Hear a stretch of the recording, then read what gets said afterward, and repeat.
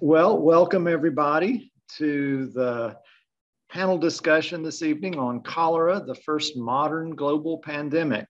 I am William McDonald, a professor in the Department of Religion and Philosophy here at Tennessee Wesleyan, and it's good to see folks here for this, what promises to be an engaging week of discussion and certainly an engaging panel tonight. I will introduce our speakers in turn before they speak. And at the end of the three presentations, there will be time for question and answer.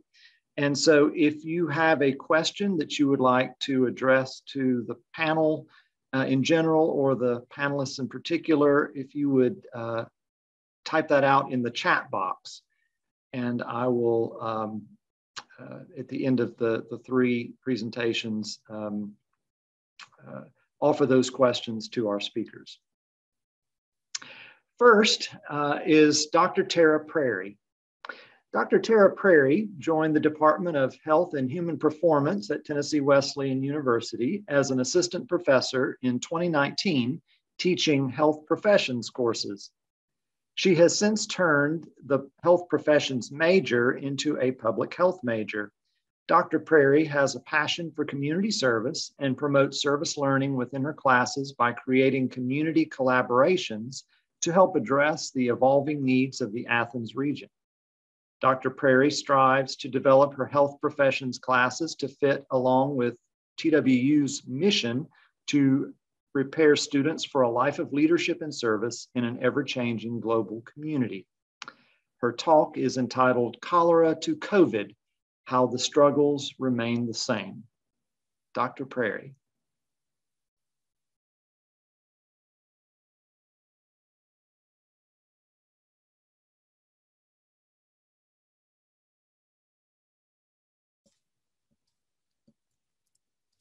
Sorry, am I unmuted now? Right, I hear you, yes. Okay, good. Sorry, thank you.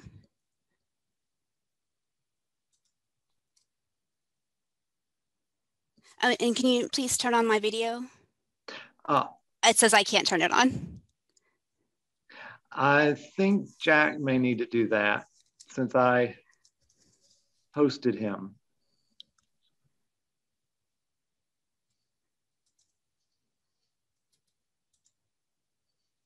Okay. There. Okay. We'll get used to this.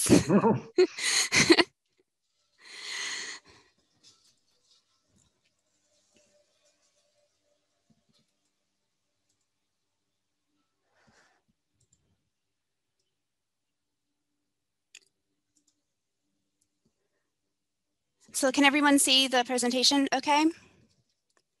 Yes. Okay, great. So thank you for that introduction. I ended up doing a talk on cholera to COVID, how struggles remain the same. I was initially studying to what extent Jon Snow would react to COVID-19. And then just with further research outside of what we learned in our textbooks, I just realized just how much of the social justice issues that come with an epidemic and pandemic really haven't changed that much since 1854. And so I changed my presentation based on that, just from the inspiration of the research. So I have a brief timeline. I'm just going to go over briefly some of the preventative measures that have basically stayed within public health since actually the plague. I'm going to talk about Jon Snow and Filippo Pacini and their work with cholera initially, then how they struggled because the main theory of miasma led with infectious disease at the time, and then briefly discuss Robert Koch and germ theory, address COVID and some of the similarities between COVID and cholera, and then conclude with how would Jon Snow react to COVID, or just like how much has changed but also stayed the same. And so by the time the 1854 cholera epidemic occurred in London, isolation or quarantine measures had become a primary method of prevention of disease. Animals, goods, and persons that may have been exposed to a contagious disease were separated from the community and often waited for some kind of disinfection, fumigation, or a bill of health issued to ships at ports. Infected people were often quarantined within their homes in hope someone would be kind enough to bring them provisions to survive. Plague and later cholera hospitals were built to help cities overrun with epidemics. And so there's a view of a cholera hospital that was off of the Oxford Canal. Specific to Mass, the now infamous plague doctor mask was first described by Charles Delorme, a royal physician in France during the 1619 plague outbreak. In Paris, as a uniform he created for himself to prevent transmission of disease. The mask then became associated with plague epidemics in Naples and Rome during 1656 and are still worn in Italy during Carnival celebrations prior to Lent. The plague doctor in the slide is from a mid-1600s engraving by Gerhard Alzenbach, but is still likely to be satire since the title actually translates to Dr. Beaky of Rome, and he warns that Dr. Beaky will take your money but still allow you to die. So it's been assumed as satire. And so what's interesting about the plague masks is we have this association, especially we've seen a revival of them as art around COVID.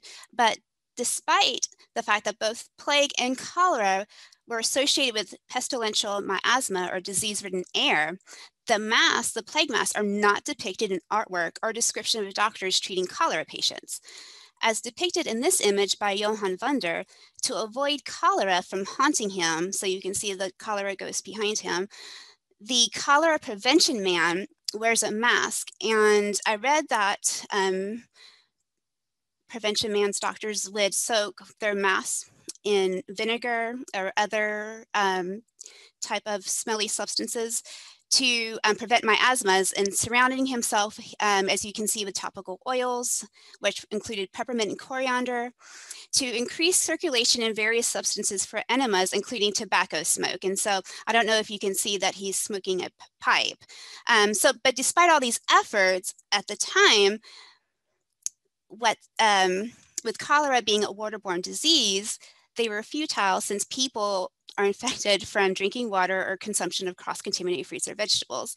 And I think that's what's frustrating about this history and some of the misinformation that was about during cholera. And then we're seeing similar types of misinformation now. And so John Snow lived close to the area that was most impacted in London with the 1854 epidemic, and started studying the issue, and to which he became known as the father of epidemiology because he conducted a natural experiment. And what he did is basically a pre-martyr version of what we know now as contact tracing. He went door to door, asked people about cholera. From my understanding, he was asking people about cholera cases and also the water source.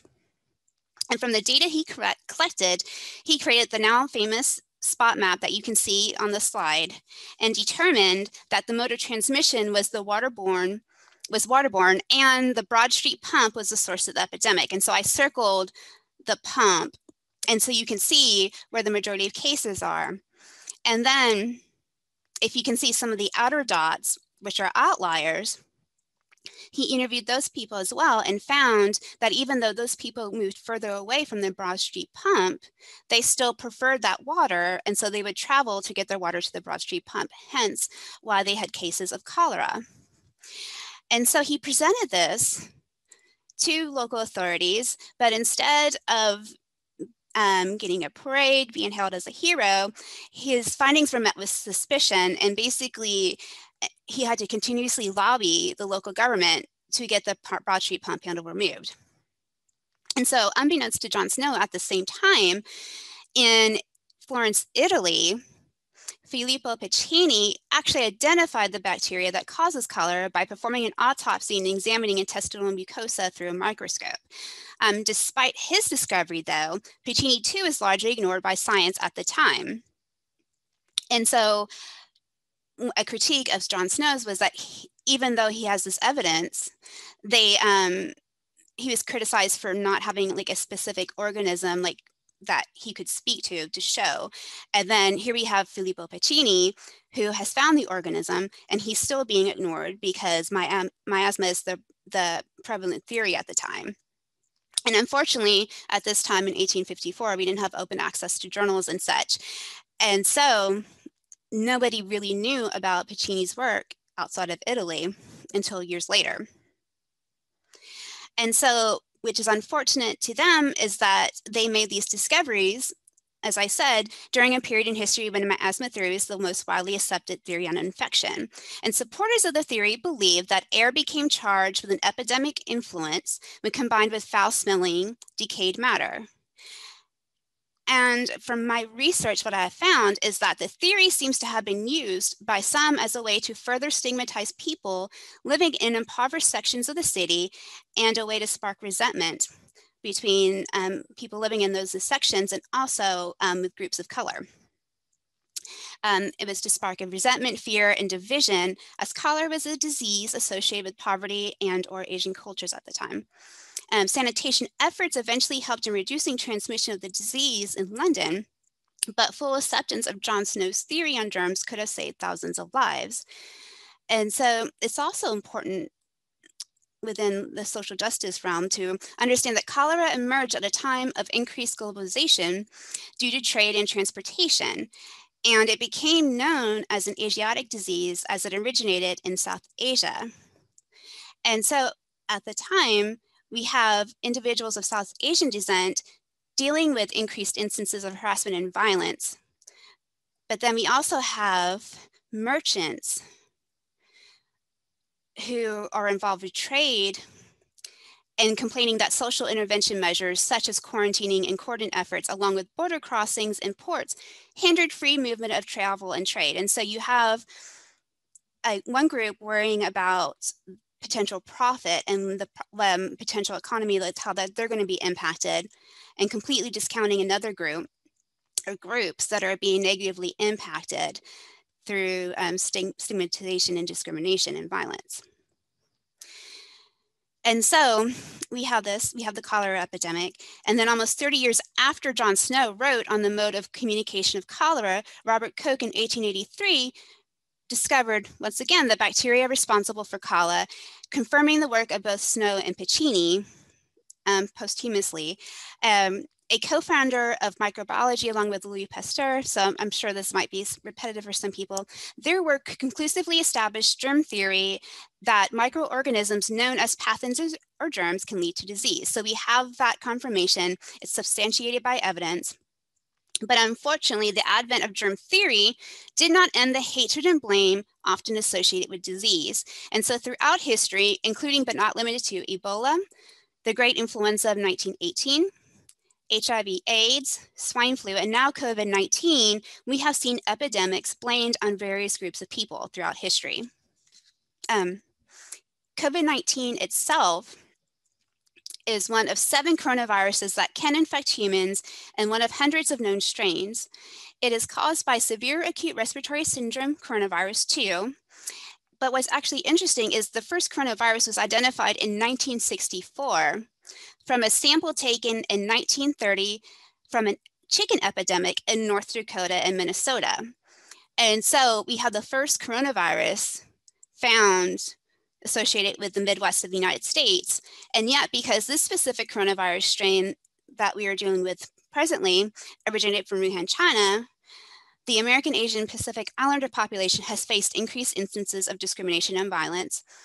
And just like the merchants involved in trade during the cholera epidemic of 1854, some individuals currently associate proven social intervention measures such as quarantining, which has been in place since 1353 after the Black Plague, and wearing masks, and masks as we know the premise since the early 1900s. They see those basic social prevention measures as an encroachment on their freedom. And I find this particularly interesting and want to research this to connect more in that with infectious disease, especially diseases that can lead to epidemics, individualism does not exist with medicine and within medicine without consequences. Whether it is helping to assure water sources stay free from contagions as a result of hygienic practices or wearing a mask, quarantining and social distancing to assure people do not spread respiratory droplets, we are dependent upon each other to stay healthy, not get sick, or worse, die.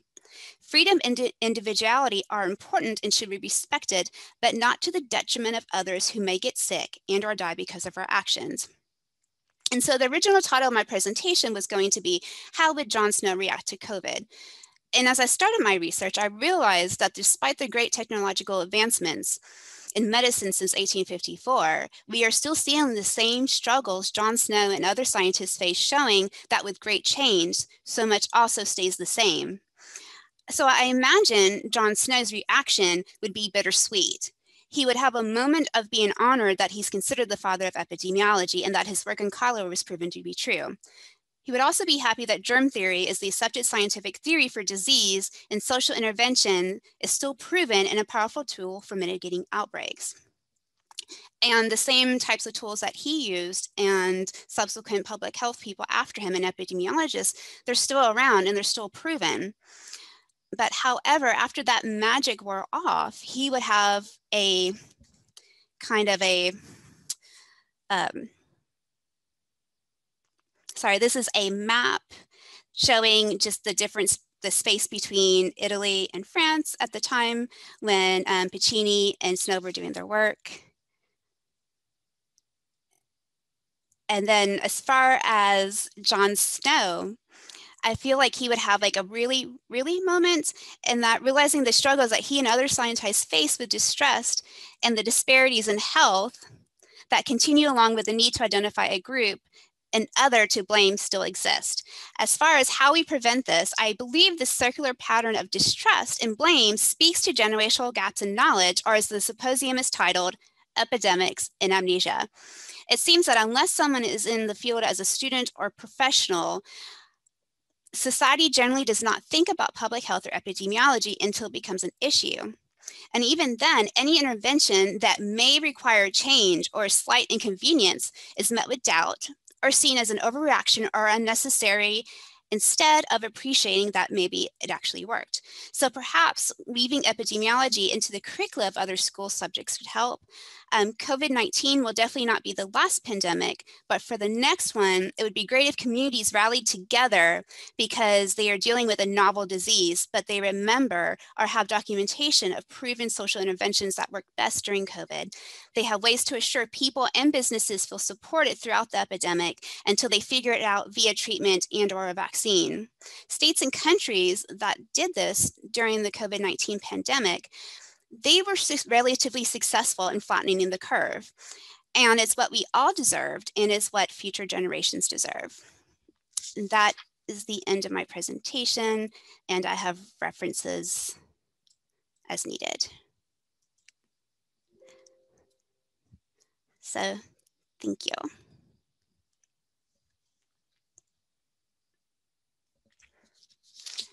And you.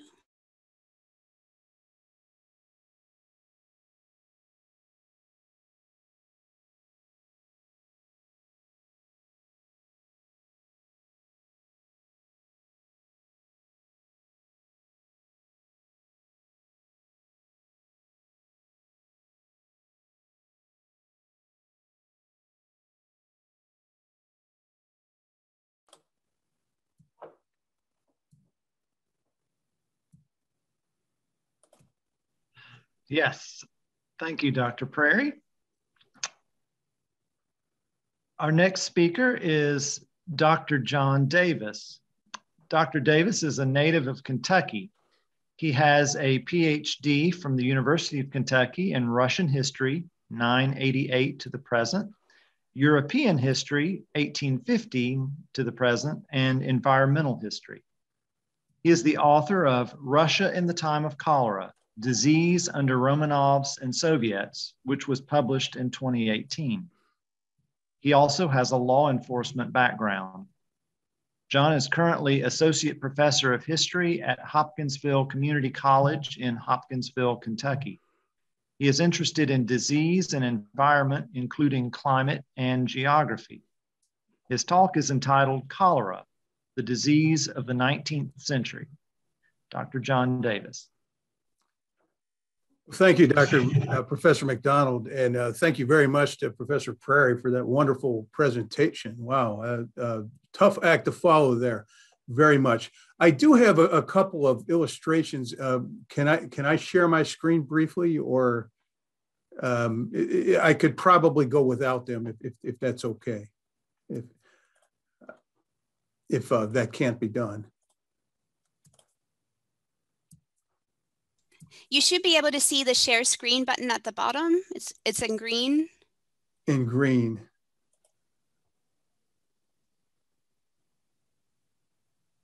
No, I'm not, maybe I'm on. Let me see. I think I have to make you a host. Okay. So I'm making you host now. And all right. Do you see the share screen now? Share screen.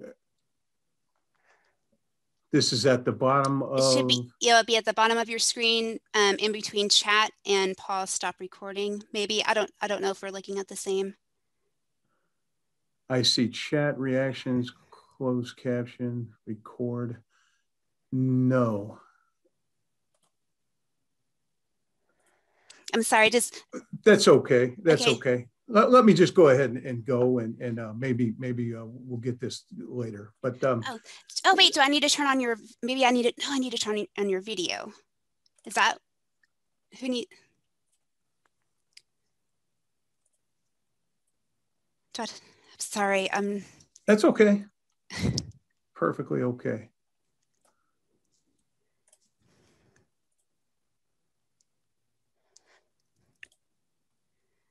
All right. Thank you very much. Okay.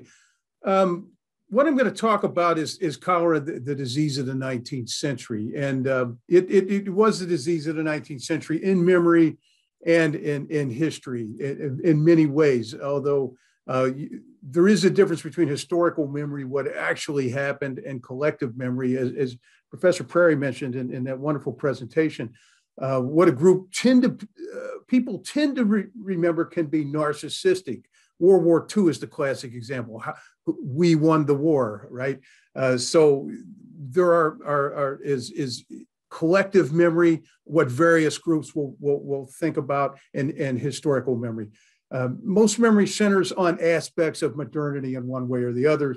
As Professor Prairie was very much told us, we create myths about the other. So the United States, and about ourselves too. The United States and the British, the last epidemic was in 1860. We wiped it out, right, with the germ theory. Not exactly right, as Professor Prairie mentioned. Russia, both early and late, it was backwards. And since my work is on Russia, you're going to hear Russia quite a bit. They had the earliest epidemics, which kind of made them a leader at the time, but then later the late epidemics was a way to cast aspersion on them. Cholera was defeated. Well, it's never really defeated. In fact, one of the largest epidemics in history is going on right now in the seventh pandemic on the Arabian Peninsula. So that is a consequence of geopolitics. But of course, we can easily write it off as the other. Russia still suffers from cases occasionally, which we like to think makes them backward. So reactive calm, relative calm. We didn't have any cholera riots here.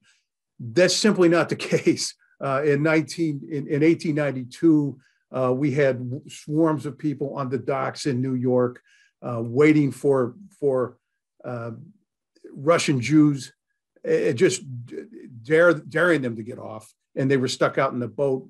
Very, very many well people during the 1892 epidemic. We don't know a lot about vaccines here. We don't associate cholera and vaccines. We tend to feel that only a quarantine was necessary. So this thing with vaccine is new to us. But quarantine it worked in the United States because we had a whole ocean between us and the source of the pandemic, and which helped them a lot. And we had relatively few ports that we could perform quarantine in, and it helped. But as the professor said, it did not stop it at all. Okay, so the idea that they didn't know how to perform a quarantine, and when they did, they had cholera riots. and we didn't have that. Again, not entirely true. Cholera was a disease of backwardness. I say no, often poverty and hardship and just bad luck of where you were in the pecking order. Okay, so paradox of modernity, in my opinion, as I argued in my book, a nation must defeat cholera to be modern. So to defeat cholera, you must have cholera, right? So how do you get cholera? Well, you get it by being a major player on the international scene. And throughout the 19th century, the Russians were. Commerce and technology, and the technologies related to commerce and economics is very important. If you wanted to improve your economic station as a nation, you had to compete with the great powers, and Russia was very much in that predicament that they had to compete with England and Germany and all the behemoths, the United States, and they were lagging behind, and rightfully so. Their industrialization came up late, and this is part of why they suffered cholera late. Their development was a bit slower than ours. Okay, the railroad, of course, the development of railroads, quarantine and violence and lack of violence, I've already mentioned. Science, more powerful microscopes, how good of scientists you had. This is one of the reasons you don't have cholera, right? Not always. Russian scientists were absolutely on the forefront of modern medicine. They were just as good as any scientist anywhere. Purified water sources. Here's where the Russians lagged a little bit. Again, they had a hard time producing water sources, which are very expensive, and sometimes they would have to get some second-hand ones from the British, and to have canalization and sewer systems in many Russian cities was incredibly difficult even to consider, because they were lower, like St. Petersburg is almost as low as the Baltic Sea, and the same at the other end, at the southern end of Russia in Astrakhan. Very low-lying cities with huge river systems, which could become infected, and this was a major problem for them. Again, vaccines in Russia was ultimately used to subdue cholera. They were not able to use quarantine to stop everybody from coming into a country that covers 1/6 of the world's land surfaces. And they were surrounded by cholera carriers. So what they had to do ultimately is to create a reactive system of quarantine, where they reacted and they found the threats, and they just vaccinated everybody in sight. And this is ultimately what stopped cholera, along with rehydration therapy, which comes along a little bit later. But they were doing things like this. They were finding their most vulnerable peoples in cities that were under threat, and they would immediately give them water that was boiled. They knew that if you boiled water, it killed the germs, and this is another thing they used. So they used the shotgun approach, but they used it in very specified ways in populations that were under threat. And it worked very well. By 1925, they had largely defeated cholera. And the problems that happened in Russia really kept it around that long to begin with, as we'll talk about here. So let's talk about some of the problems that Russia faced. And we're going to talk a little bit about how volcanoes and famines and economics played into pandemics. Cholera, we first know of it in the 1770s in India, Ceylon, and Burma. So it was endemic to these areas. You also, in the 1770s, had a little ice age climate. Some of the coldest days in history are going to come about still during the little ice age as we know it.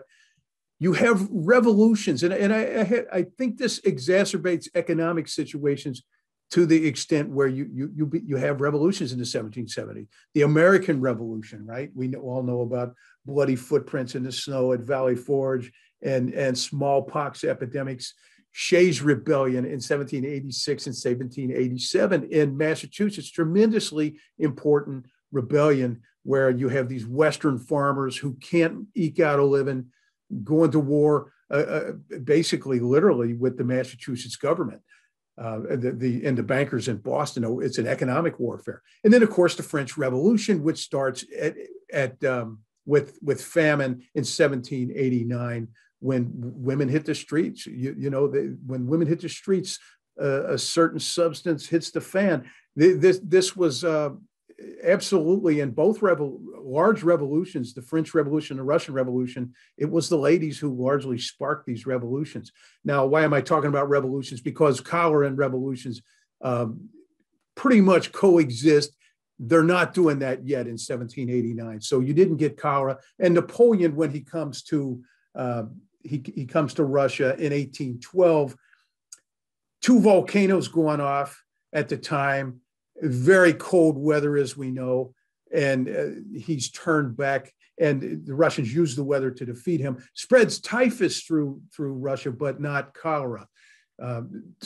There's this series of volcanoes going on between 1809 and 1819. The coldest decade in history, recorded history. You have storms, droughts, frost, and famines, which are going to play a big role in cholera. The 1809 unknown volcano was the largest of its time until April 15, 1815, when you had the Tambora volcano in the Sunda Arc of Indonesia, which initiated the forces that launched cholera pandemics. So I should be enlighten you on what these forces are. The volcano is believed to have unleashed heat, and it's a consequences of the El Nino. And I really don't want to go into all that unless we have to, because I could go on and on and on. But the volcano changes tides and it changes the temperature in the Bay of Bengal. And you get the forces mobilized on the floor of estuaries where the Ganges rivers meets the Bay of Bengal. And this is where cholera is made. This is where the chemicals are unleashed. They call it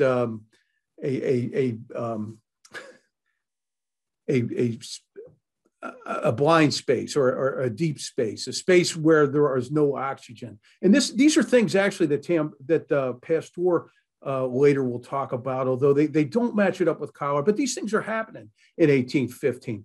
The cholera is being mobilized, and also the volcano and the El Nino, it interferes with the Asian monsoon. So you get storms, droughts, frosts, and famines. You get people walking around who haven't had enough to eat. So what are they going to do if you're on the Ganges River? You haven't had enough to eat during the droughts when the water is disappearing. You can just reach into the water and grab fish. The problem is that these fish are now tainted with cholera, and you have people dying in massive numbers in the Bay of Bengal in 1815. So this happens again and again and again, and the CDC recognizes famine as a predisposing factor to cholera. It was again and again and again. Famine and also typhus and some other diseases are known as famine-related diseases. Okay, then they were spread by technology out of the Bay of Bengal. 1816, you have the year without summer. The Tambora volcano was so powerful that a year later, the volcanic ash blocked out the sun. And we all know about Mary Shelley's Frankenstein. I was watching the Frankenstein Chronicles over the weekend, and they had a cholera pandemic. And this is what unleashed the cholera pandemics of the 19th century. The first cholera pandemic started in 1817 when Lord Hastings' Grand Army in Maratha suffered 10,000 dead.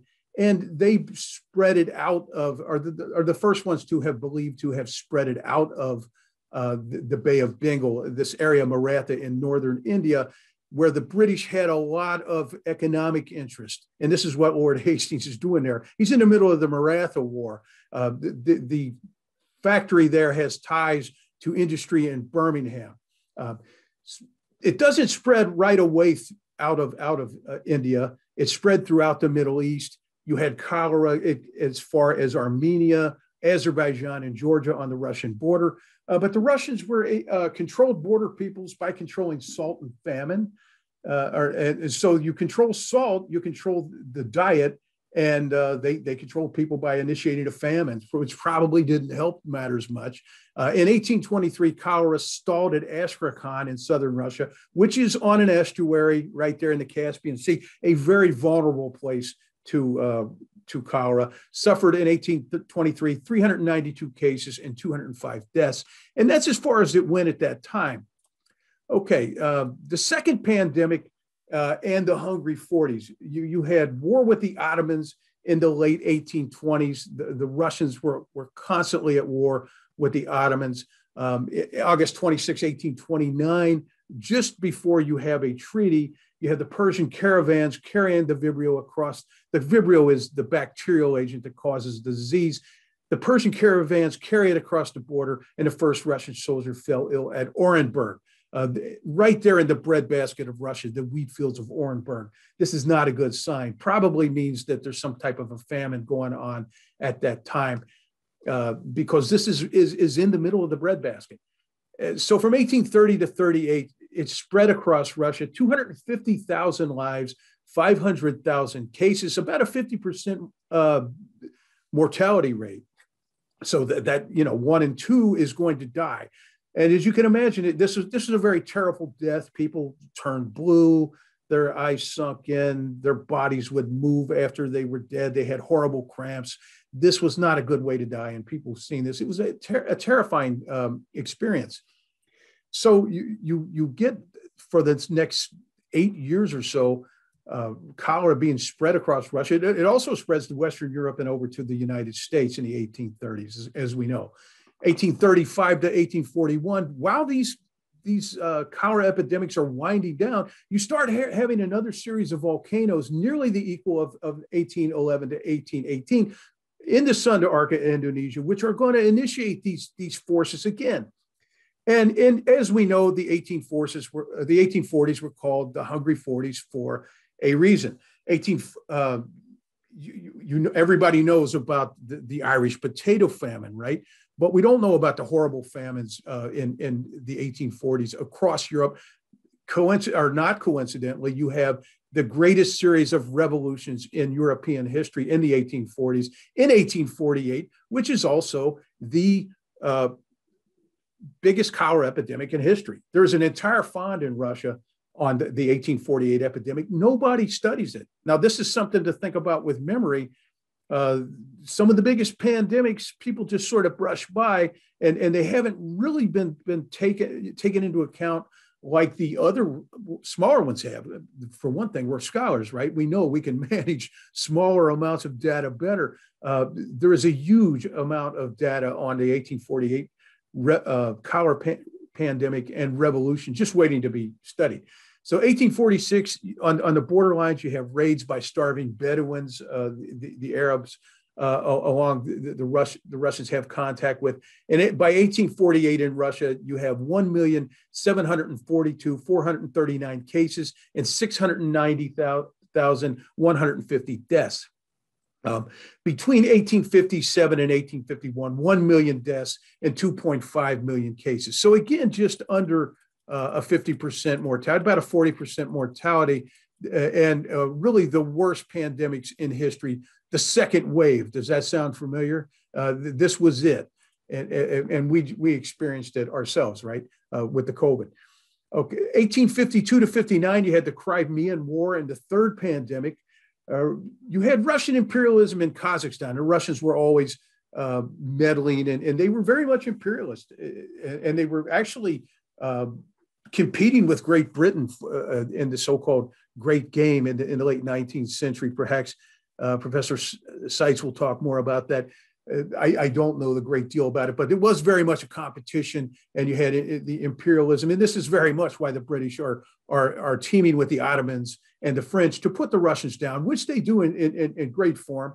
You have at the front fatigue, exposure, malnutrition among the armies in the Balkans. Of course, you had starving British soldiers, which I argue in my book almost certainly contributed in some way to the 1854 epidemic in London. I don't know that. I haven't studied it in force. I know the first victim was eating in a restaurant near the Broad Street pump.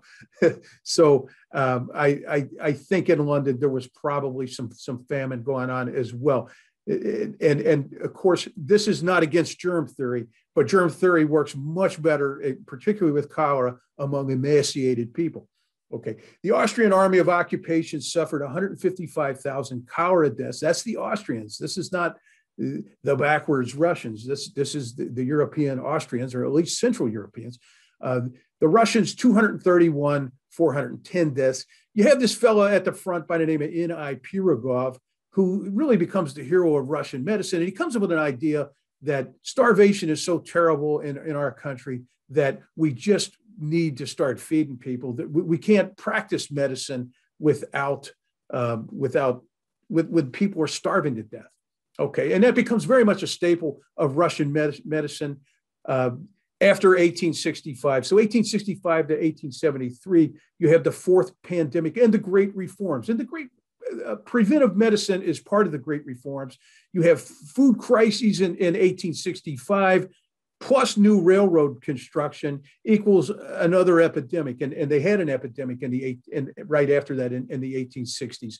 Famine relief was handed over to a new entity called the Zemstvas, which was local councils composed of teachers who were about 50% of the Zemstvas, lawyers, felchers, statisticians, bookkeepers, at the state level, at the local level. But the state blocked the reform. They put the reform in the problem in their lap, and then they blocked the reform over and over again. And the state was really the biggest problem that the Russians had. They had some very good people, and the Zemstvas had great people. Okay, so again, famine was so widespread that physicians emphasized preventive medicine. 1867 to 71, you had El Nino and climate-related catastrophes in India and China. This is well documented. You can read Mike Davis's A Victorian Holocaust about the awful, terrible conditions between 1870 and 1900 in India. My textbook calls this, it's all part of what we call the new imperialism. And it was very much created a man-made catastrophe, a man-made famine. Although the British, this was not their intent. They tried very hard to respond to it, but modernity was, they're getting all these materials out of India, and this is much stronger than responding to difficulties, right? They looked at this as just logistical difficulties. It doesn't mean that the local governors did not care about these people. I think they really did, but they weren't able to do a lot about it. Okay, so cholera was sporadic and lower than usual in Russia in the 1860s. This could have been because of no volcanoes. Who knows? But there was a pretty good epidemic in 1865 over the newly built railroad. You did get famine in the lower Volga in 1877, and you had the plague in Astrakhan in 1878. Part of the third plague pandemic that nobody knows a whole lot about, really. I mean, some people do. I went to Ohio State with a colleague who was writing on the third plague pandemic. A very interesting phenomenon. But cholera, by this time, everybody was much more afraid of it, and it's coming again. So you have Krakatoa volcano and the fifth pandemic. So the Krakatoa volcano in 1883 unleashes the economic and the forces, the biological forces that are going to again bring cholera back to Russia and throughout not much of Europe, but you do have that epidemic in Hamburg that Richard Evans wrote about in his very well-known book. Okay. So in 1883, you get the Krakatoa volcano, you get some record low temperatures in Siberia. I mean, the coldest days on record around 1885, 86 in Siberia. This is absolutely related. And then you get the Russian government is starting to tax people, perhaps because for one thing, they want to build an empire. They want to compete with the other Europeans. The second, maybe things aren't going so well. And indeed, they're not. In 1891, you have a terrible famine in Russia, one of the worst in history. You had famine relief, which actually was interfered with, but wasn't bad, actually. And this time, the government was not as bad. It actually helped out a bit. So they had a pretty good response. But 1891 is generally seen as mobilizing the the intelligentsia. The fifth pandemic and the 1892 cholera epidemic followed the following year, 600,000 cases, 290,000 deaths. The response was considered good. The second year was not as bad. This was a very virulent new strain of cholera. And this is the cholera Vibrio that Robert Koch finds. And I very much appreciate Professor Prairie's talking about Pacini, and because Pacini is really an unsung hero. New railroads were intended for military exploits linked Central Asia, southern Central Russia, the Volga and Siberia. So there's your modernity, and the Vibrio is unleashed. It took them a few years, but they did a pretty good job of reining it in until famine hit again. You had the Great Famine in India between 1897 and 1900, and the sixth pandemic, which is going to start in 1902 in Russia. 707,274 casualties, 167,167 deaths. So again, this is in conjunction with the Great Famine in India, and you have some El Nino activities and the like. This is really just a continuation of 1892 in some ways, I think. Cholera in Astrakhan, in Siberia along new train tracks. The Russians were building record numbers of railroad track miles at the very time that this new strain of cholera, this was a terrible coincidence, which spread cholera all over Russia. They actually stopped it at Astrakhan in 1902. The Pribyrgov Society, which is the biggest society of Russian public physicians, the ones who work for the Zemstva, were distributing food all over. But the government again got defensive and told them to stand down. So in 1904, you had a cholera epidemic hit Saratov in pretty good force. Luckily, it was late and it didn't really develop in great force as it had in the past. The following year, you had in 1905, you had the revolution and the great cholera fear that did not materialize. So a couple years went by, and then you had in 1907 in the aftermath of record numbers of railroad track, the 1907 cholera epidemic in Samara, which becomes the 1908 Great St. Petersburg epidemic, which was pretty much the equal of the epidemic that Evans talked about in Hamburg. Okay, in 1909, you have a few cases. And then in 1910, the 1910 epidemic in Russia was the largest of the 20th century. It spread throughout the entire country, every single district in the country. And again, this is largely a product of the railroad, which is often ignored when we talk about cholera, but the railroad spread cholera all around the country.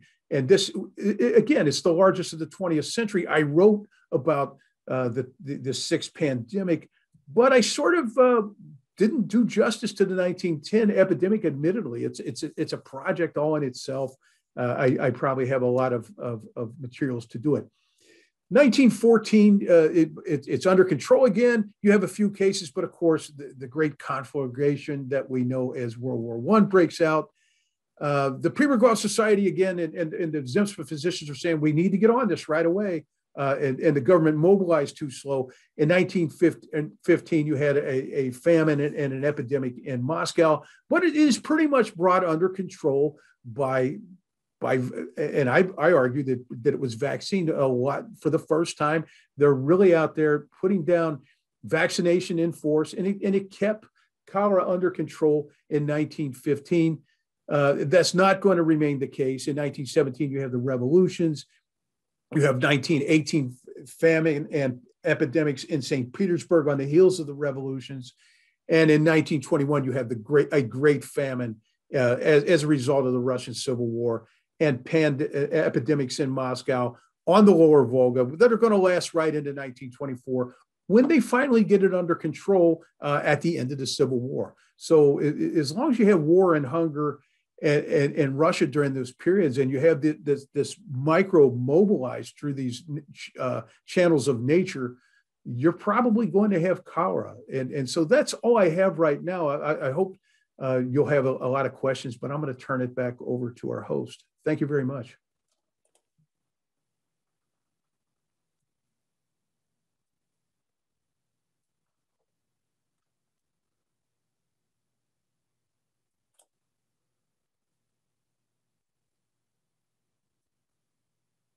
I am clicking on the dots below.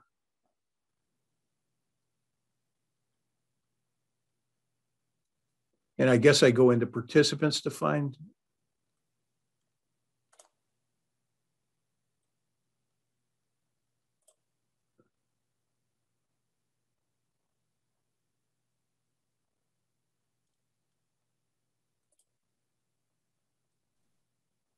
There. Yes. Does that do it? I'm on. Yeah, I think that great. works. Thanks. Thank you, Professor Davis, for that informative talk.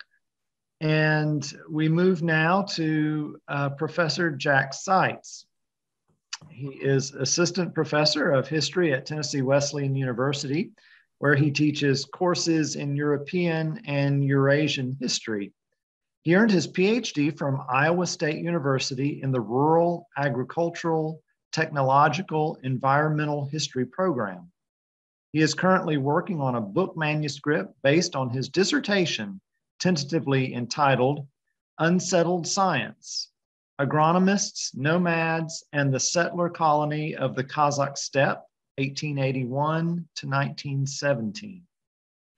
His talk is entitled Cholera, Infrastructure and Imperialism on the Kazakh Steppe in the Early 20th Century. Dr. Jack Seitz. I am trying to make him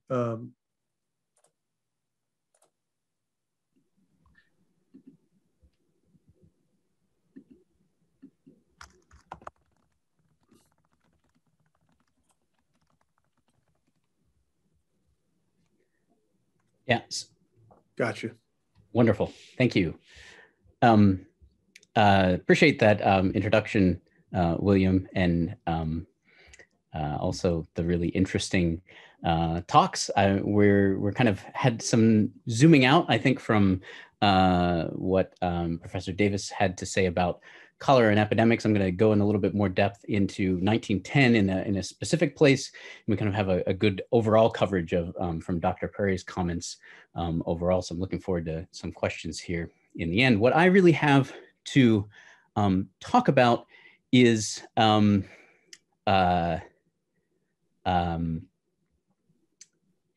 infrastructure and power, really, which I think are some questions that Dr. Davis was also getting to, but also just kind of the question that I'm interested in is, how disease sort of interacts with and how disease brings forward certain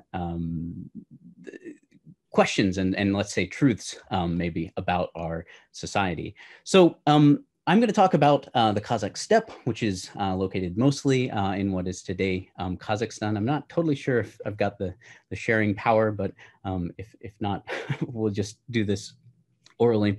And so with the Kazakh Steppe, the people don't often know that much about it. It's, this space in between Russia and India and China. It is something like the eastern Montana or western Nebraska, this kind of high arid plains, and that aridity, that dryness is really a crucial part. And how I got interested in cholera was because through infrastructure and water. I'm not actually, don't have a particular background in disease, kind of stumbled into it looking for water. I found cholera. And the other part that is important to know that's very similar to understanding settlement or understanding this story that I have to tell is that, like the United States, we have a very similar settler colony develop. The destruction of a indigenous people who are nomads, that is, they migrate from place to place, just like, say, the Sioux or some other group in the American West. The Kazakhs are much the same. And so this is a story of colonialism, of the displacement of indigenous peoples in favor of people of European descent, white people, to come and take their land and turn it over to farming. And so we're going to see through this story really a disadvantaging of the Kazakhs in this. I want to start in 1897 when the engineer Kravtsev was sent by the governor general. He's kind of the person in charge of the steppe, and he's sent on an inspection tour of these resettlement districts where the government was trying to resettle peasants from European Russia into these regions, specifically in Omsk and Petropavlovsk uyezds, in what's now Akhmola Oblast. And during the course of this inspection tour, he finds a big, large array of water sources that are being used by the settlers for drinking water and also to feed their crops and livestock. And along with the 16 villages that he locates that he says do not have enough water to be able to sustain life, he also finds a series of wells whose water quality ranges broadly. He finds some with perfectly fresh water, some with somewhat salty water, and some with very salty water. And this is a problem of arid environments, is that salts can concentrate, and if you draw too much water out of them, eventually you can salinate basically your well, and it's no longer usable even for livestock. So in addition to this quality of wells, he also finds that they're constructed by a large array of builders. In the village in particular of Krasnoyarsk, there was a lake nearby called Kudai Kuduk, which gave water only during the springtime through into early June. In addition to this lake, there were 4 wells. One was a well built by the government that was 65 feet deep and had 18 feet of water in it. Another one was a government well 70 feet deep with 44 feet of water. And there was an earlier Kazakh built well, which was 35 feet deep and had just under 4 feet of water, as well as another peasant constructed well that was the same depth, rather shallow at 35 feet, and just had 1 foot of water. This was not only the shallowest well, it also was described as salty, while the other wells apparently had fresh water in them. Nevertheless, Krasnoyarsk was considered to be relatively lucky because it had enough water to supply the villagers. This collection, though, of infrastructure that has been constructed by, we see, Kazakhs, by peasants, by the government, is, I think, a crucial way of thinking about the development of the settlement project on the Kazakh steppe. We see, a wide array of actors, and it's sort of really typical for the, let's say, pre-1900 stage of settlement in the Kazakh steppe. There's an imperial bureaucracy that's kind of scrambling, can barely keep up with all of these settlers coming into the region. Sometimes they're trying to outlaw them, other times they're trying to encourage them. And it's very much a hodgepodge and very confused. And after 1900, we see a significant change where much more we get new government ministries, especially the resettlement administration, that basically becomes, in the words of one historian of this, a colonial ministry, really, who oversees all aspects of settlement and administration of this region. And that doesn't happen till after 1900 in a significant way. So in some ways, this is the chaos of pre-1900. For example, what's going to change, though, is that after 1900, with the resettlement administration coming on board, there are all kinds of scientists, agronomists, and others. For example, in 1909, just after Kravtsev's expedition, there is a bunch of hydrotechnical expeditions going around surveying, at this point, almost 2 million acres. And this is just one expedition out of several that take place. These surveys are overseeing the construction of about 60 new wells, repairing dozens of other older wells and dams, and is undertaken by these 33 different teams of hydrotechnological experts who are put in charge of overseeing this work and making sure there's enough water. And so this is the post-1900 world where we have a government bureaucracy that's very much on board, centralizing, much more organized, much more top-down, and the scale of it just is a lot bigger than what we see happening before. So on the one hand, this is kind of this high modernism state top-down power of James Scott's imagination. They have mobile laboratories with these scientists going around able to test, the waters and develop, geological surveys to try and understand what's going on beneath the surface. They're really excited about new well drilling technologies because they think this will open up huge amounts of artesian wells to access very, very deep water tables in places where that hasn't previously been possible. So that's one way of telling this story, but I think that there's a lot more that this Krasnoyarsk example can tell us, because Krasnoyarsk also reveals something in addition to the hodgepodge transformation into the high modernism of these giant wells built by the government. We also see another important aspect, and that's the environment. The lake that supplies the water for only part of the year is both an aid and a frustration to these officials and these technicians. It's supplying water, yes, but doing so only on its own terms. And so while the aridity of the environment is a constraint, certainly, to settlement and the vision of what officials are up to, there is also another important environmental factor that I want to talk about today. That is, of course, Vibrio cholerae, the bacteria that causes cholera in humans. So the steppe, like the rest of the Russian Empire, as Dr. Davis just explained, and is really the expert on this, and he's where I got all of my background that is somewhat limited in the role of cholera in the Russian Empire, he listed the litany of scares and real significant outbreaks, and was a major concern, of course, for officials, and it was especially a concern for those officials who were in charge of overseeing the steppe settlement.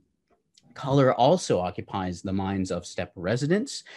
Their fears are real and sometimes realized, living in steppes and living in cities and towns and villages. For example, in Omsk during the 1910 epidemic that Dr. Davis mentioned, the newspaper, the Omsky Telegraph, gave very frequent updates of the spread of this disease. And this is actually how I got interested in cholera. I was reading these newspapers month after month of these steppe newspapers in Omsk or Orenburg, looking for something about new wells and something about water, and wasn't finding anything. And instead I was just like, oh gosh, this cholera thing, it seems like a really big deal. But it did give me this kind of sense of foreboding of this thing that was out there, and it didn't seem like there was any way to stop it.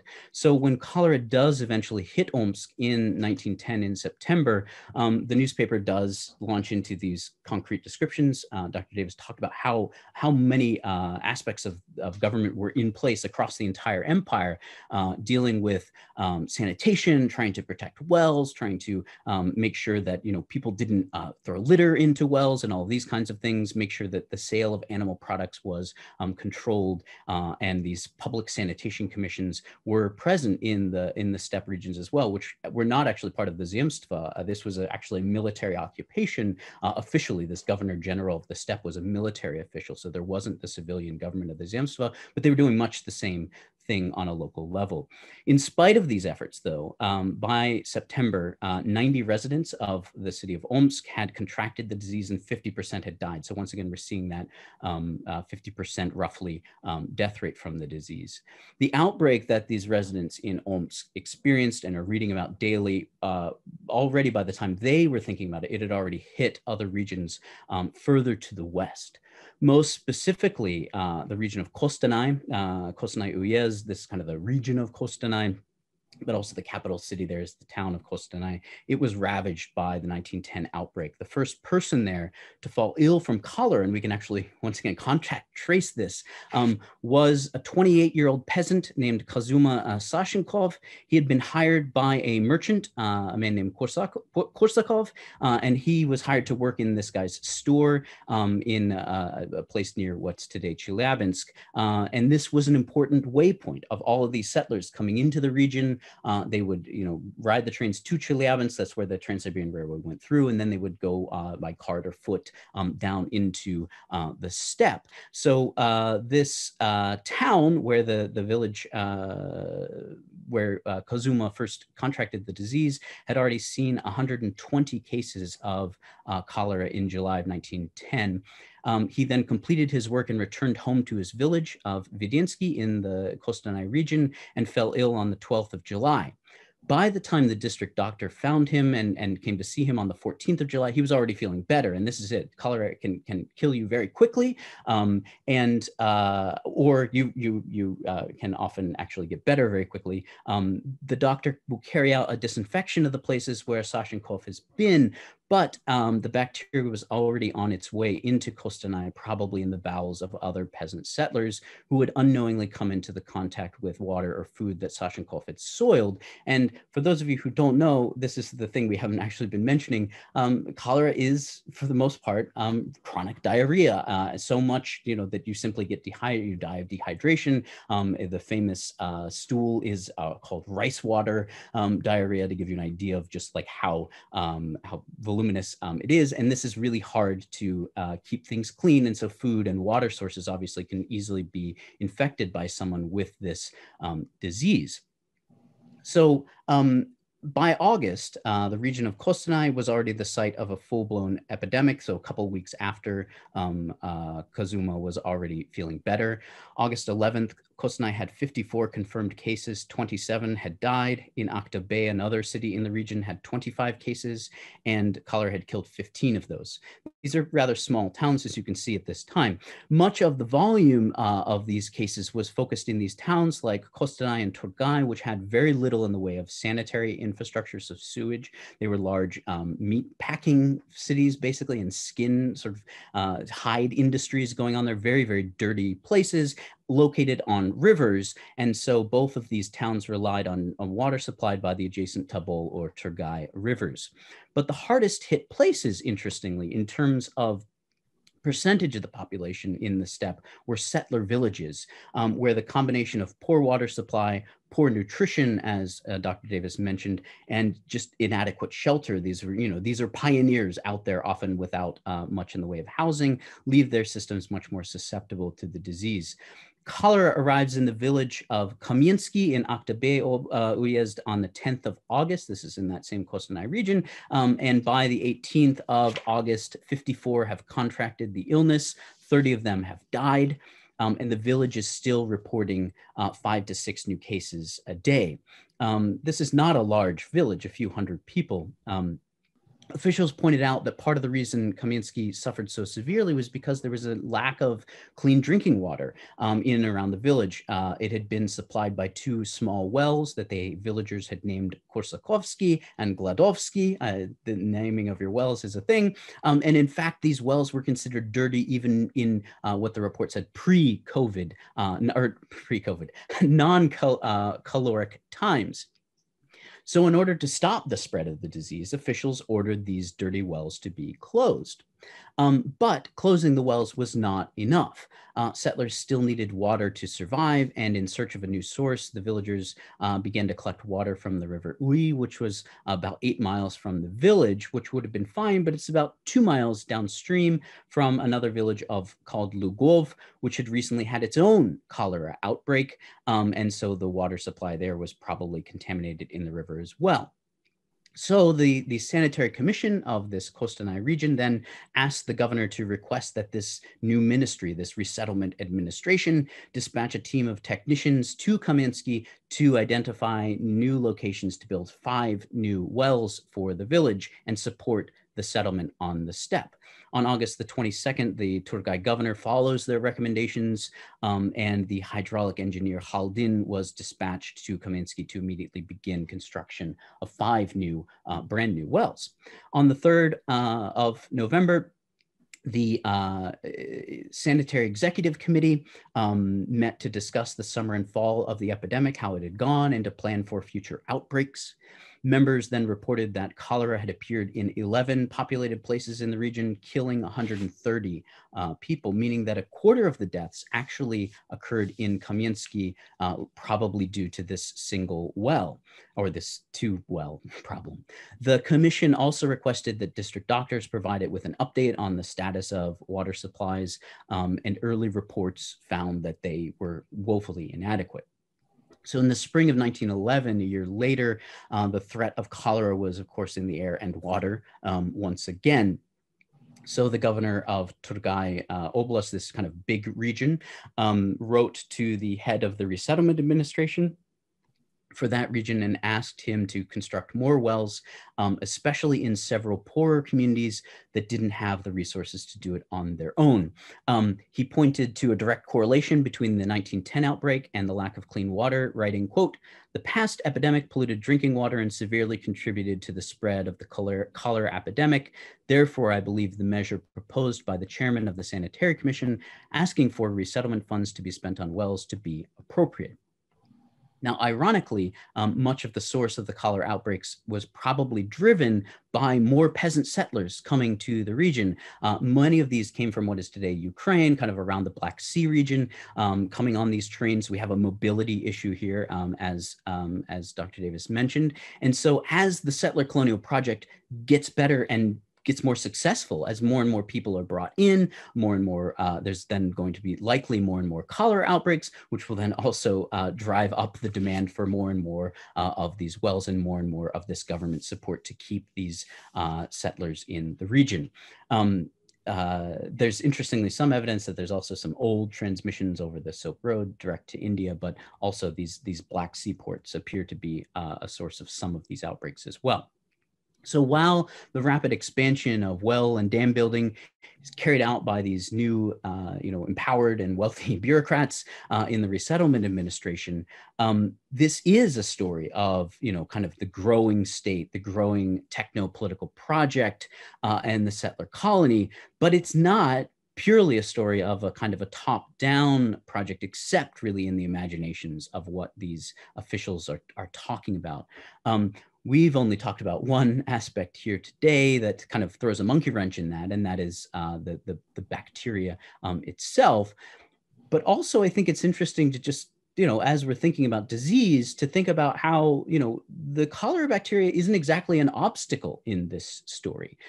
It was an obstacle to the medical and sanitary officials, but actually for the hydraulic technicians, it's maybe encouraging more well building and more work for these technicians. And in some ways, we can even go so far maybe as to propose that this Vibrio cholerae is a co-constructor of these wells alongside of those bureaucrats.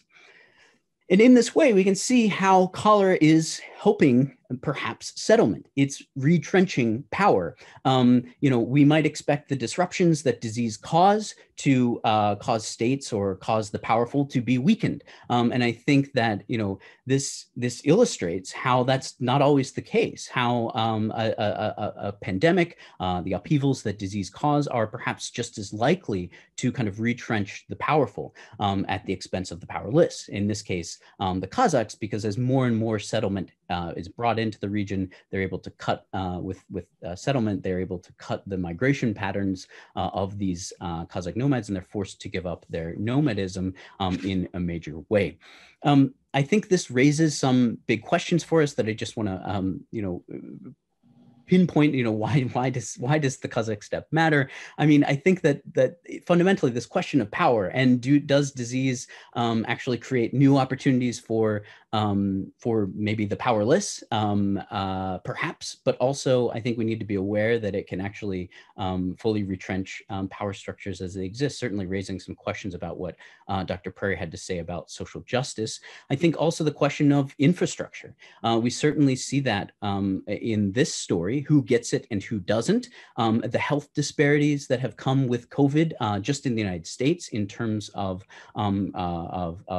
race and ethnicity and class certainly would indicate that there's an infrastructure imbalance, certainly about the ways that these vaccines are being distributed now as we enter this next stage of the pandemic with vaccines. And we see, these maps of the world that show that it's not until perhaps 2023 that formerly colonized places in Africa or Latin America are likely to begin receiving the vaccine. And so once again, this is a question of infrastructure, who has it, who gets it, and how that intersects with disease. And I think what questions that can cause us to ask about about disease and pandemics, I think is a really pressing and important question for us right now.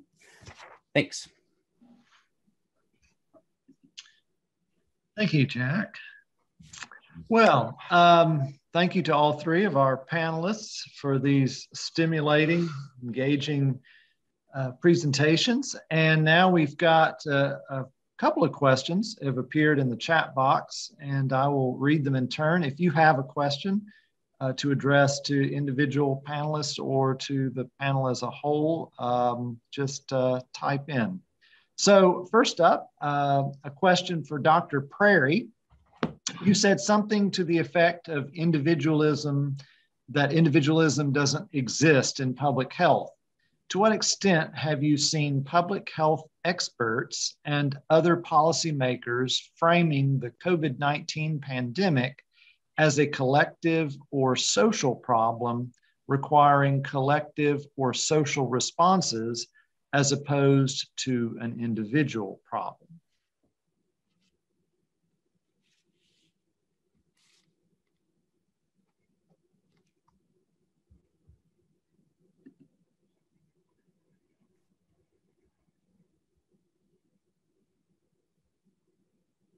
Do I need to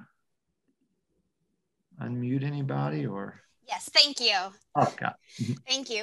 And Sean, that's a great question. And what's interesting is that several public health programs throughout the United States, I can turn on my video as well, or tried campaigns, awareness campaigns tied around the "we are all in this together," whether it was wearing masks, social distancing, quarantine, or now getting vaccines.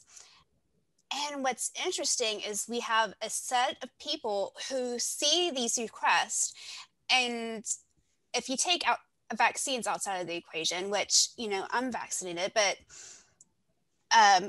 just like wearing a mask is something that's so simple that people see as an oppressive action against them. And so I myself am thinking, like, how do we address that? How do we, and I think, and I love the fact that we have this symposium, because I think the missing link here is, like, you can try to tap into someone's empathy, but with the lack of memory of how things were during other times, I think that impacts how some people react. And so they're less empathetic, less likely to participate in basic public health social interventions, regardless of how many campaigns you might throw.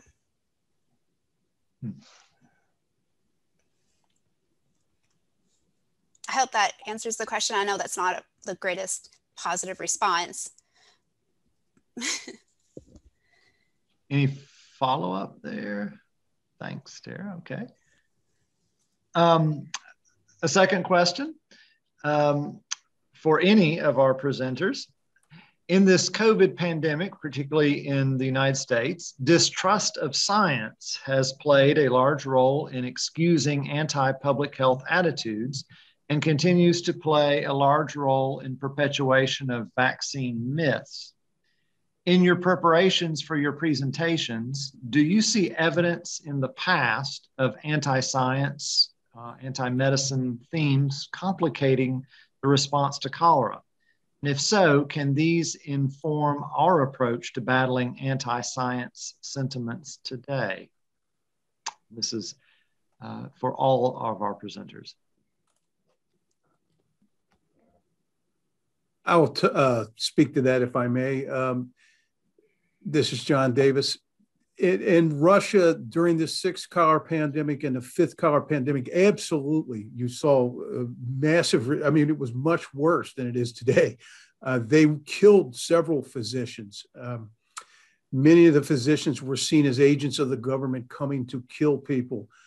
You had the idea that if you went into the barracks, the cholera barracks, you would never return. And of course, many of them didn't. So there's the facts are kind of feeding their paranoia.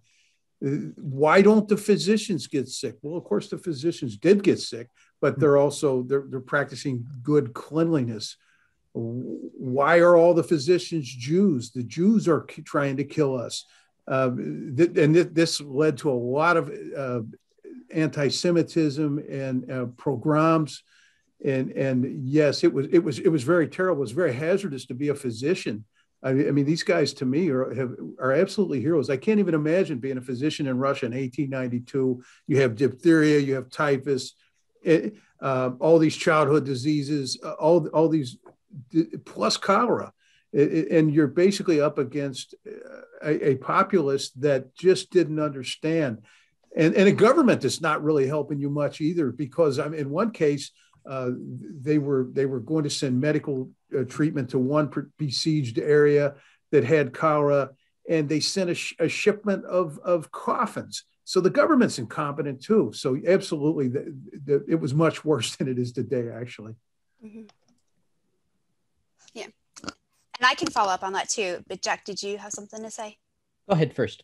Oh, well, because especially I think from the part of the era of cholera that I studied, they were battling something different. Like, people were holding on to miasma theory so strongly that cognitive dissonance was so strong in that group. And so when you have John Snow and you have Piccini presenting this evidence, and even outside of cholera, you have an example of Ignaz Semmelweis, who discovered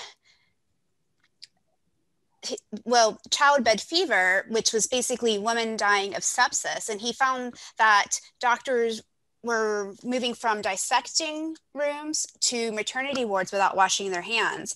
And so and this was just 10 years after the cholera epidemic in London. And he ended up being put into an asylum from a mental breakdown, from being ostracized by people not supporting actual scientific evidence that miasma theory was not a thing.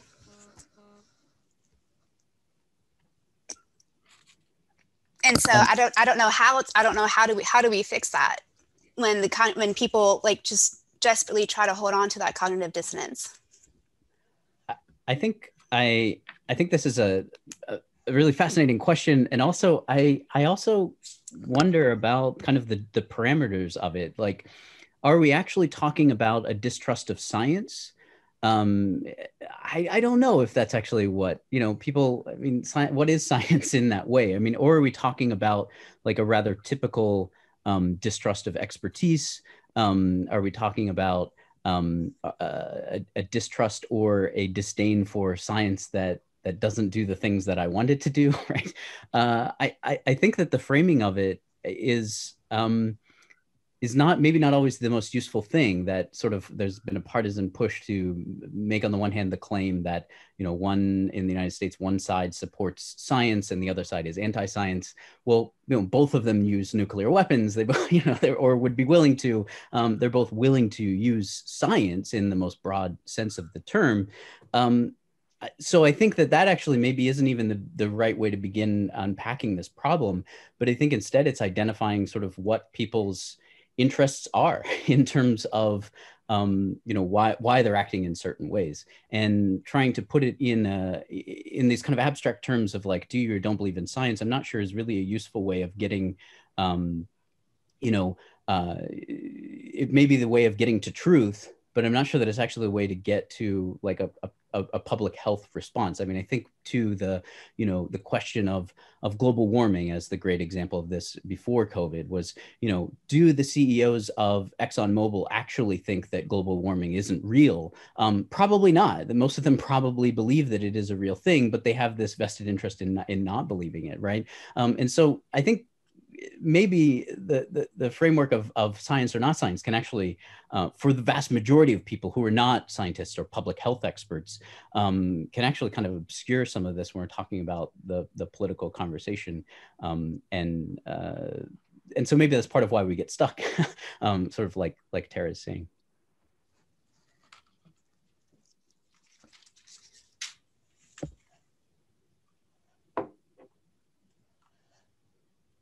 Another question for Dr. Davis, but actually possibly the whole panel. Can you comment on the production of vaccines for cholera, just in terms of timeline? How long did it take? Was there financial sponsorship of research? and how were vaccines distributed? Did individual physicians do that, or were there other means by which folks received vaccines? Well, that is an excellent question. So thank you for that. The vaccines, they really were in a competition between the French and the Germans, and most of the Russians were on the side of the French. They were mostly in the Pasteur Institute versus Robert Koch. And of course, they hated one another, and which brought the Russians in under the side of Pasteur, because really, for many reasons, a lot of the scientific theories just coalesce better with what Pasteur was talking about.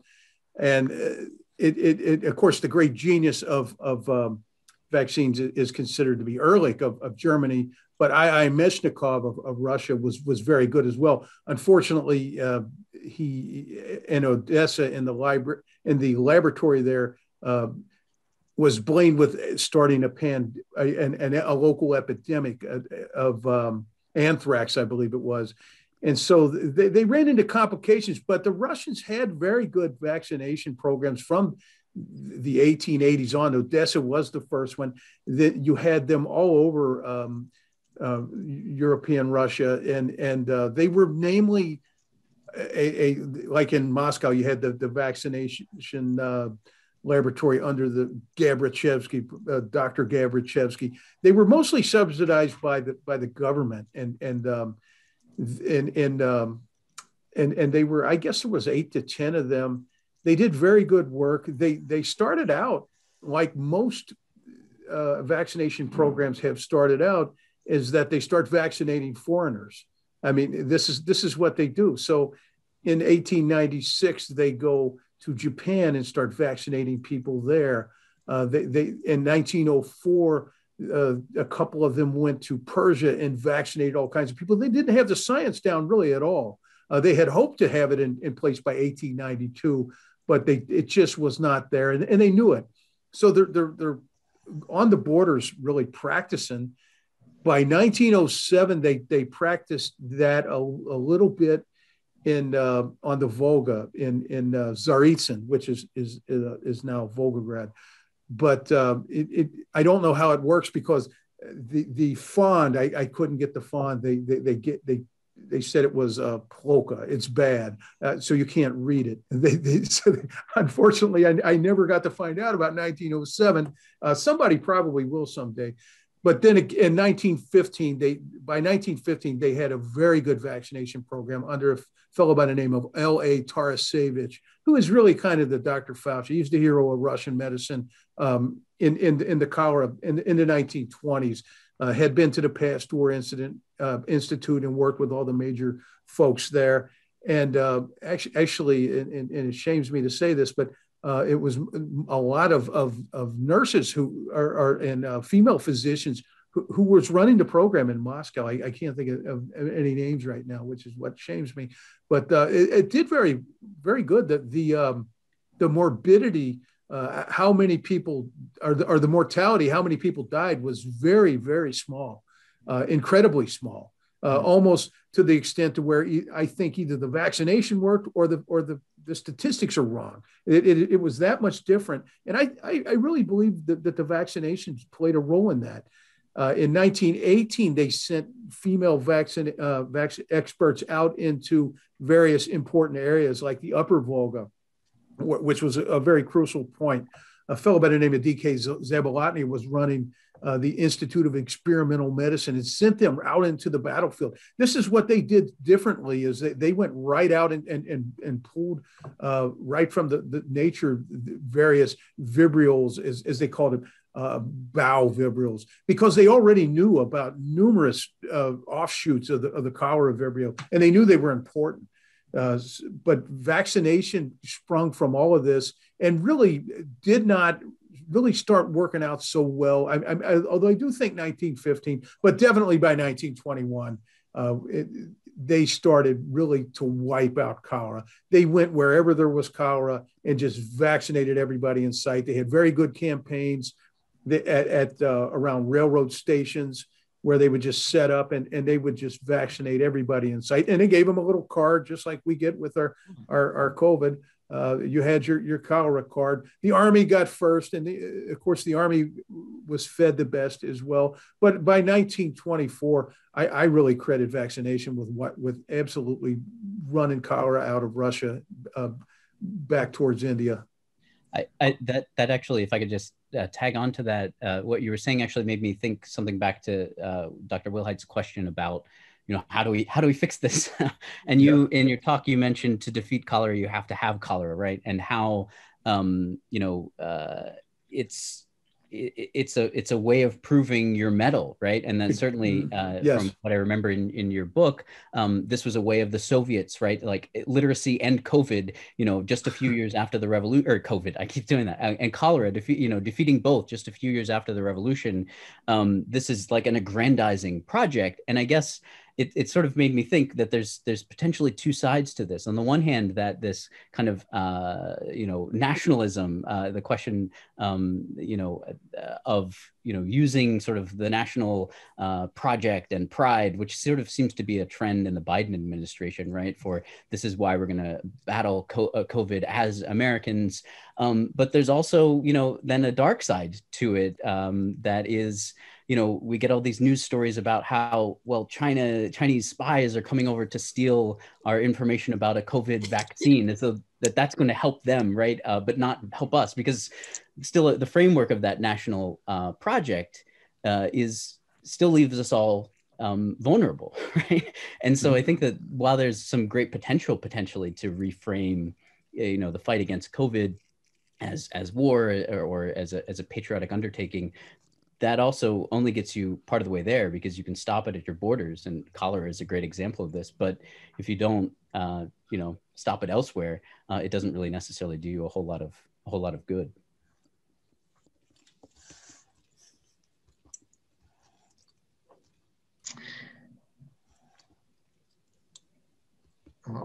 Comment in the chat about. Here's another. About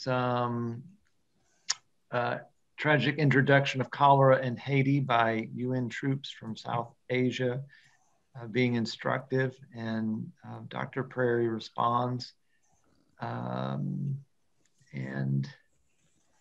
Vibrios of all species, I think, do well in shallow marine coastal areas with rich bottom sediment, but only a few Vibrios are equally at home in freshwater. Interesting, the proclivity of Vibrio species for salt is used to enhance the growth of in vitro of diagnostic specimens by 1% in ACL. I'm a theologian. I don't have. That's very interesting. That he's absolutely right. I mean, this is what I'm talking about in estuaries, and under the right conditions, which that followed an earthquake, if you recall, in 2010 in Haiti, and right away you had an argument between the modern scientists. Rita Caldwell was one who says, and I totally agree with Professor Caldwell, that it can live there. It lives there for many, many years in these areas.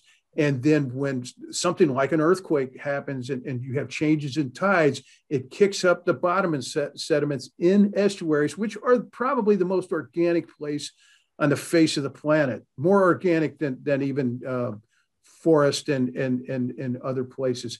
And this is where a lot of our diseases come from. And the first thing I did when COVID came out is I looked to see if this fish market was near an estuary. It's not, but I'm not so sure that estuaries cannot contaminate a river pretty far upriver. Now that village in China was really far upriver, but this is absolutely correct. And I would look immediately if I were investigating an epidemic to the location where it's at and what could have caused this. It happens to be a La Nina year, right? And we had all these tornadoes right about the time. I mean, I think we're going to find out a lot about COVID.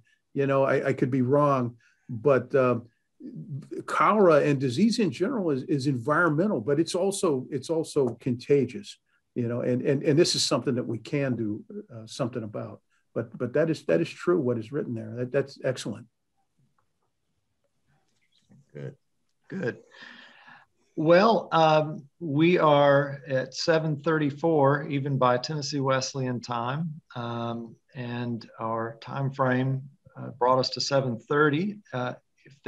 Are there any other questions or comments for our panelists?